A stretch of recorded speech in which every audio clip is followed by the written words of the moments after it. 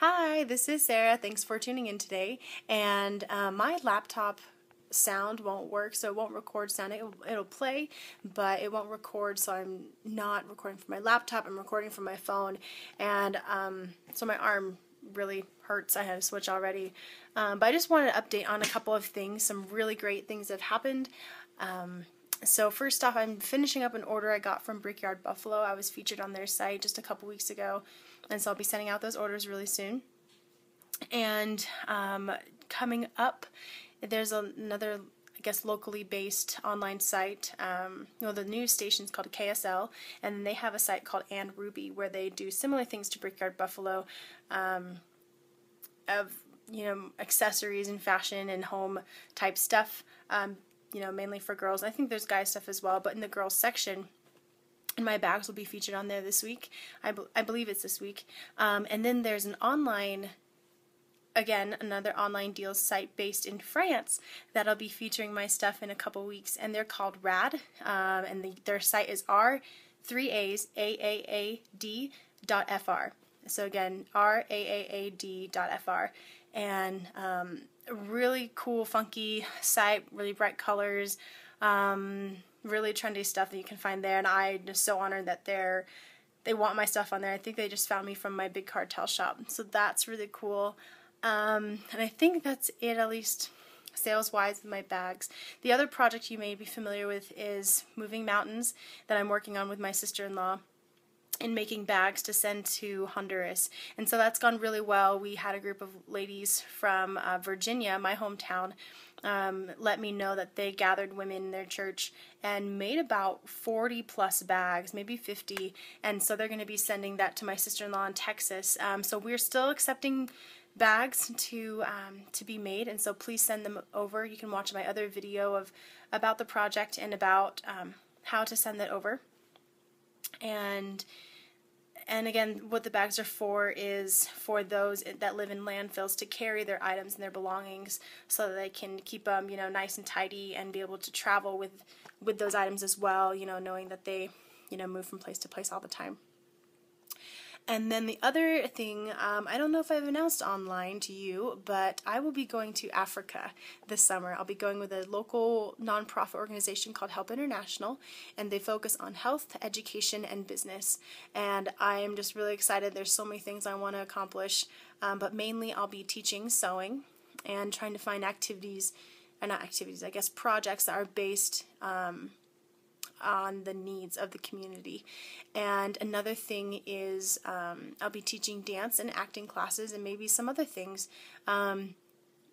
involved in the arts, but those are my main focus because there's a lot of low self-esteem in the children out there, and just some fun after-school program to get them involved, to get their creativity going, and to really build unity and increase their self-confidence.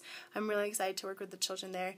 And then also working with the women in helping them gain income to help support their families and send their kids to school, because it is expensive for them at least. And so working with the artisans in seamstresses or in those that are in textiles, and working with them and giving them more of a global platform to sell their items, and in conjunction working with a company that's already established. They actually went to Uganda last summer and set up this company called 1,000 Shillings, and they worked with women who make the paper beads, and they tell these stories of these women that make these beads and sell it again, like on a global market, so that their items reach a larger audience.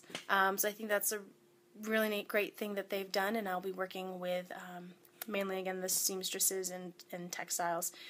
So there's that. So I believe that's it. Those three main projects I'm going to start off with, but you never know. I'll go in and find out there might be some other need, or maybe need to alter those goals of mine. But that's I'm just really excited to go. And so what I would love some help in is being able to fund, for those projects and my expenses, being able to go out there. I'm quitting my job. This is my last week of work, and I'm trying to raise, and save as much money as I can. I'm, doing all these deals on these sites to earn more money, and I'm spending, you know, all my nights and weekends sewing. And so I'd love for you as my fans and followers to support me in this and support the cause of these projects I'm doing in Uganda. By buying my bags, sharing, you know, this video, or sharing my cause with other people, or just making a donation. I would love any bit that you can to help me out, because then I'll be coming back to no job when I come back, and looking for another job. And so I would really love support in that way. And I just assure you that it will go for a great cause, and I will do you proud.